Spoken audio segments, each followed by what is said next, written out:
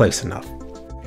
This next week is going to be very exciting for graphics cards. In just a few days' time we're going to find out all about AMD's upcoming 9070 cards, and then Nvidia's competing RTX 5070 will be reviewed. Then the very next day it will be released and AMD's 9070 cards will be reviewed. And then the day after that they'll be released as well. With all the cards being released, how's it all going to go down? Well, with the 9070 cards, they're expected to compete with Nvidia's 5070 series, and the hope is that they'll either be faster than those or cheaper, or a bit of both. I feel that I've covered Nvidia's cards a lot more than AMD's so far this year, but then I look at the situation and of course I have. Nvidia's cards have been reviewed and released already. AMD are yet to give us much information about their cards at all. And I have already made a video covering what little we have had to go on. So this video is a nice opportunity to put AMD first and foremost for once, and to speculate about how their upcoming cards might go down.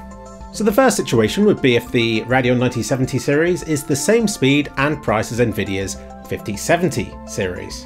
Wouldn't that be nice and simple? Without sounding mean, people tend to buy Nvidia cards over AMD's, even when the prices aren't equal. But AMD has a secret weapon for this generation.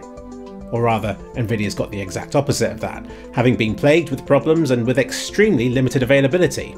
So as long as AMD can provide their cards in decent quantities, they stand to gain market share this generation, which would be very nice for AMD. The second situation would be if the Radeon 9070 cards outperform expectations, and end up outperforming the 5070 cards at their price points. AMD doesn't intend for this generation to be the high end, it's in the name, 70 series. In that respect it should be compared against the Radeon 7 700 XT, but that card only costs $450, which is wishful thinking for these cards. According to this slide, 85% of gamers buy graphics cards under $700. So I guess the 9070 is going to cost $699. At this point, AMD costing $50 less than Nvidia's competing products is a bit of a meme, but if it outperforms that card and costs less, then that sounds pretty awesome. And remember, the 5070 Ti's MSRP might be $750, but in practice, it's mostly sold out at that price and many of its models sell for a lot more than that. Like $800 or $900, and then some. Which makes AMD's hinted at sub $700 pricing sound even better, doesn't it? It also hints that they'll be aiming for 1440p and 4K resolutions, which isn't bad for a mainstream card at mainstream prices. What more do we need? We've long known that AMD, with this RDNA 4 architecture... Come back, Fluffy. Oh. We've long known that AMD, with this RDNA 4 architecture and 9070 cards, aim to provide mainstream levels of performance from a small and more cheaply designed chip. This is a bit unfortunate for AMD really, since people see this as being one of the easiest generations of Nvidia launches for AMD to actually compete against at the high end, given how little the RTX 5000 cards outperformed the previous Gen 4000 series. But we do have some information about their upcoming cards, maybe in the form of leaks. Now I don't like leaks, but since we have nothing else to go on, these leaks put the 9070 about 40% ahead of the Radeon 7900 GRE. Now, the GRE card is not as fast as the XT or XTX variant, so why are they comparing these two cards? One reason could be the VRAM.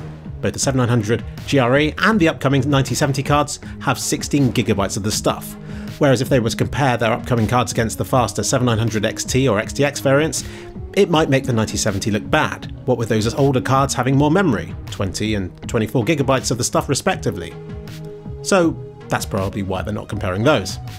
These leaks put the 9070 XT just behind the 7900 XTX for raster, somewhat ahead for ray tracing, given RDNA 4's optimizations. Whereas the slower Radeon 9070, for goodness sake Fluffy, whereas the slower Radeon 9070 looks to be about as fast as the 7900 XT is for raster, and faster again for ray tracing. Obviously, what we want to know is how they fare against Nvidia's RTX 5070 series. Maybe we'll get some comparisons on February the 28th, because remember, these details we've got here are still just leaks and could just be a load of rubbish. But I do hope the 9070 series outperforms, as it's good news for AMD, good news for consumers, and bodes well for the cut down 9060 series of cards still being somewhat decent, which currently look to be exactly half the specs of the 9070 series. Now the third scenario with this upcoming launch would be for the 9070 series to be incomparable to the 5070 series. As in, ahead in some ways, behind in others. If I had to guess something fairly likely to happen, it could be that AMD are ahead of their Nvidia counterparts for raster, slightly behind for ray tracing, despite improvements over their previous gen cards, and I would expect FSR4 upscaling to be a major improvement over FSR3, but maybe still not as good as Nvidia's new transformer-based DLSS upscalers. But even that new technology is still going through some teething issues, with a few visible artifacts here and there that FSR4 might not suffer from. But I'm always more inclined to side with a released and tested feature than I am an unreleased and untested feature, because there are fewer unknowns with stuff we've already got, aren't there? The fourth scenario, and this is a short one because I have nothing to go on here, would be if AMD finally takes the initiative by offering something before Nvidia does. It feels like AMD are always trying to play catch up with their feature set, be it screen recording, upscaling, ray tracing. They haven't even got a counter for remix yet. So it would be cool if they actually delivered something first. We're yet to see Nvidia's Reflex 2, so maybe AMD's Fluid Frame could pip it to the post by offering that kind of frame prediction technology.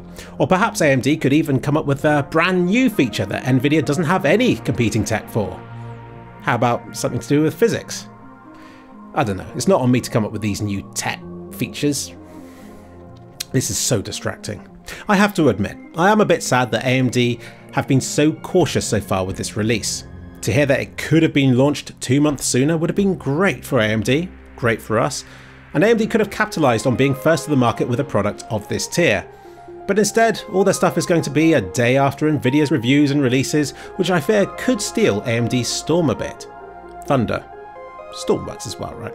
At the end of the day, I expect AMD's cards to have more to them than simply landing either directly on or either side of Nvidia's competing cards. And assuming the 9070 XT goes up against the 5070 Ti and the 9070 against the 5070, the 9070 actually has one big advantage, and that's its 16GB of VRAM against the 5070's 12.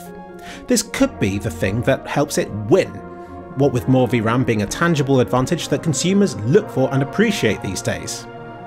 We also have to weigh up so many tools and features now, but one thing's nice and simple, neither company will support physics. Unequal performance between AMD and Nvidia will come down to price points and brand reputation, but also, in no small amount, the availability of the cards.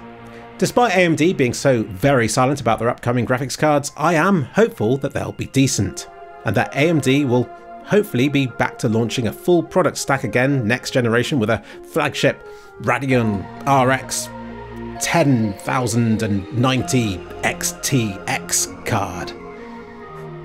Or whatever. Right, come here, Fluffy. I love you.